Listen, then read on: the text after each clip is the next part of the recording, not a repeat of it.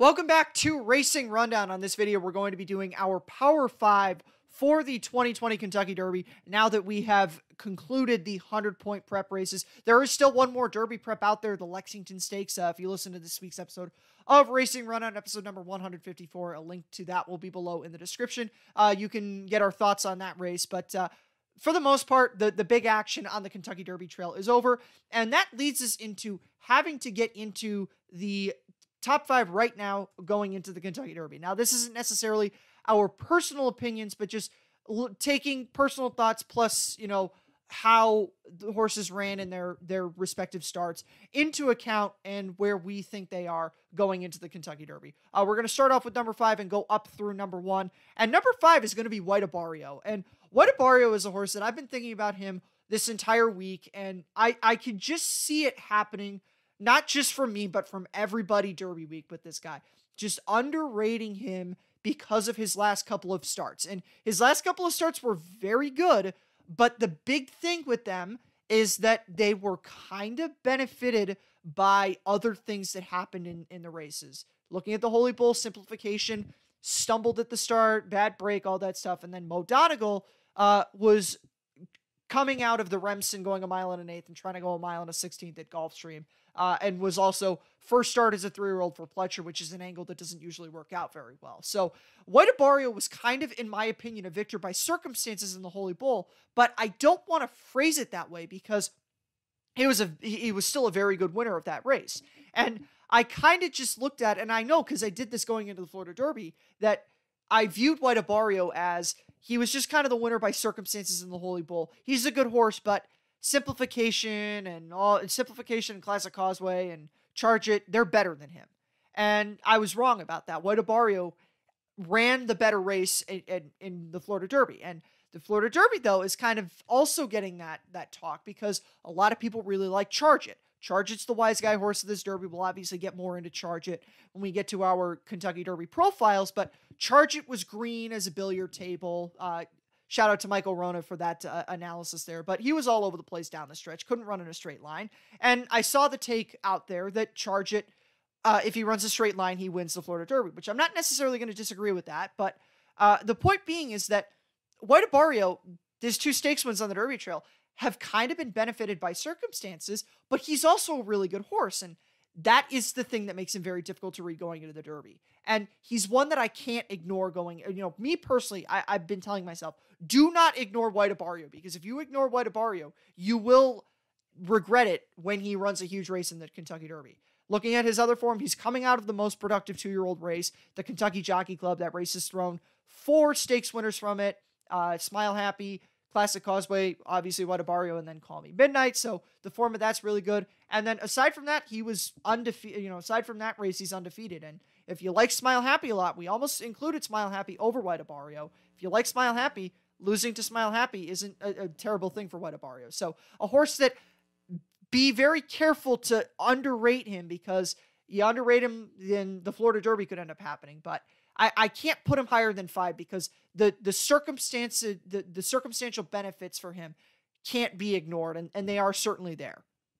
And moving on to number 4, it'll be Taiba, of course, for Amr Zidane, who won across the wire first in last year's Kentucky Derby. Mike Smith, the rider, a couple Derby wins under his belt in the Triple Crown, and Tim Yakteen, who's been a part of Derby wins before as a Bob Baffert assistant, and now clearly can we'll see how it operates. The most interesting thing with Taiba will be leading up to the Derby, how he's trained, because Yakteen did not have him for a lot of time into the Santa Anita Derby. He's going to have a whole month now. So one thing to think about, but on pure talent, we'll backtrack now to his win in the Santa Anita Derby. Excellent stalking trip. Great ride by Mike Smith to take advantage of Forbidden Kingdom and Messier, the 2 favorites, going out and setting the pace. And then Taiba just kind of rolled on the outside, picked them all up, and put him down in a good, kind of dueled in the stretch, which you like to see. Good battle tactic there.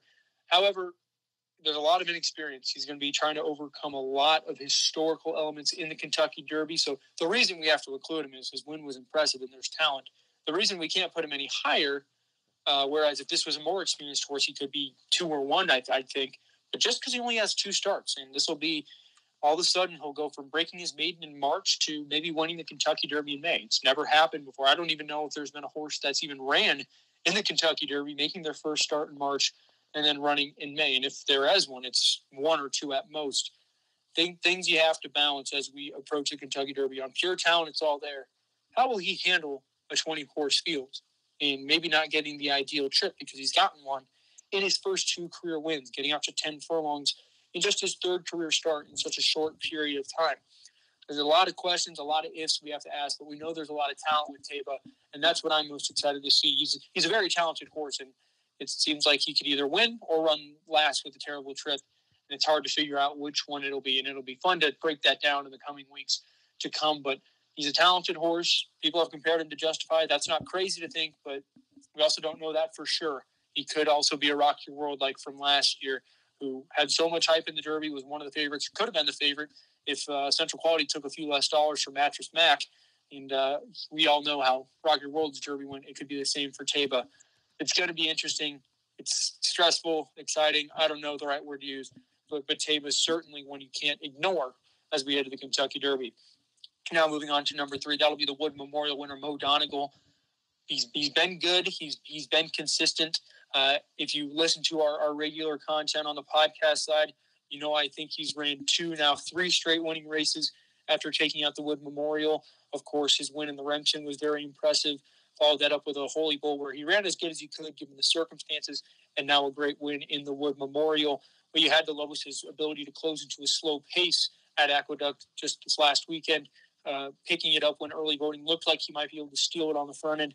Mo Donegal, I tweeted, it's crazy to see a 3-year-old that has this just innate will to win, because he's had so many circumstances play against him in multiple races, and he still overcomes and gets the job done. It's very admirable, and certainly a quality you want on a horse heading into the Kentucky Derby. I think the biggest question will be the kind of trip he gets, because he's a deeper, far from behind closing type, and that hasn't always been favorable in the Derby the last 2 years, and certainly you're more likely to find trouble that way. So that is the biggest negative on his front. But he has the right connections for this. He has the talent to do it. And once again, not one you can ignore. You just have to worry about the trip. And now we're going to move on and talk about the runner-up from one of Mo Donegal's races, and that is Zandon, the winner of the Bluegrass Stakes.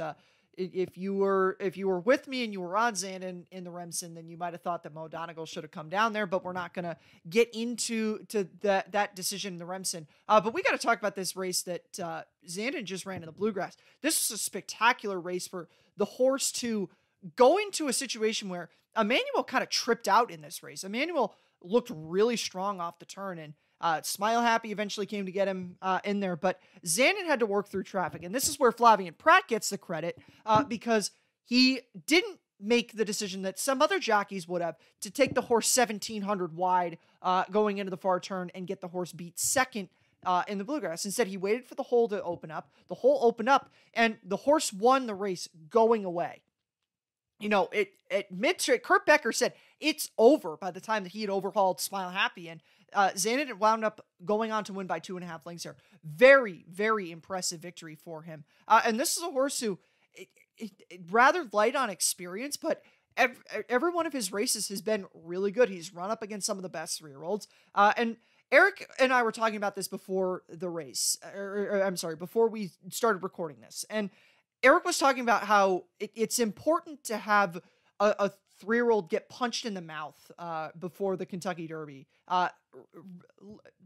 Speaking facetiously with that, of course, but it's important for that to happen with a horse, that everything doesn't go their way, so that they have that test in adversity that they have to overcome. And Zandon's had to do that in his 3 stakes victories. Obviously, the Bluegrass trip didn't work out for him. The Risen Star Epicenter kind of tripped out on both him and Smile Happy, and Zandon was coming from farther behind than Smile Happy was, so that's why he finished behind Smile Happy there. But I think he's a better, the Bluegrass obviously proved that, but I think if they were coming from the same spot, Zandon and Smile Happy, Zandon finishes in front of Smile Happy there. And then I already mentioned what happened with him in the Remsen. So you know that the point being is, that this is a horse who's really good.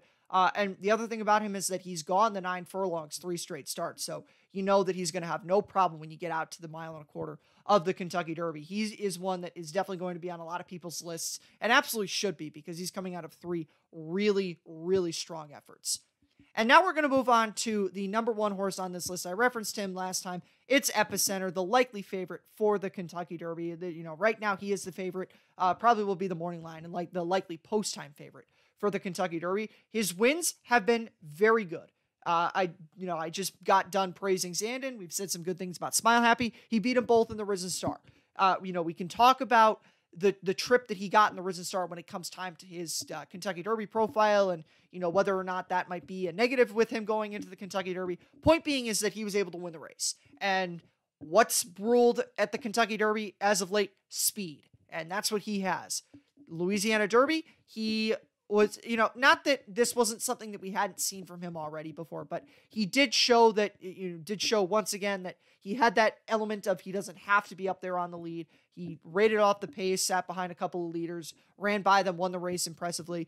The big glaring red flag with him is the Lecomte, but that's something that can be addressed at another day. Point being is this horse in 3 or 4 races has won stakes races by open lengths. His victory in the Gunrunner Stakes was also a very good effort.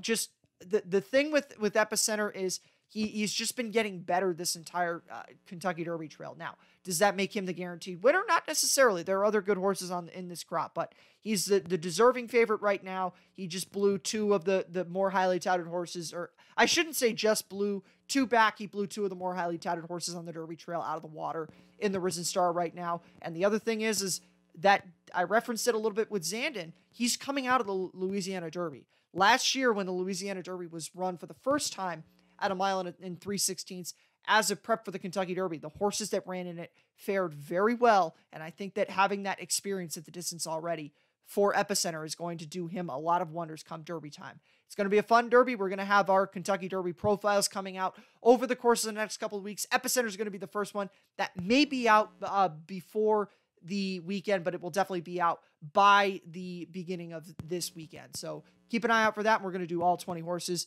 This is our Kentucky Derby Power 5, and there will be no shortage of Kentucky Derby content on Racing Rundown going forward. Have a good one. We'll see you next time.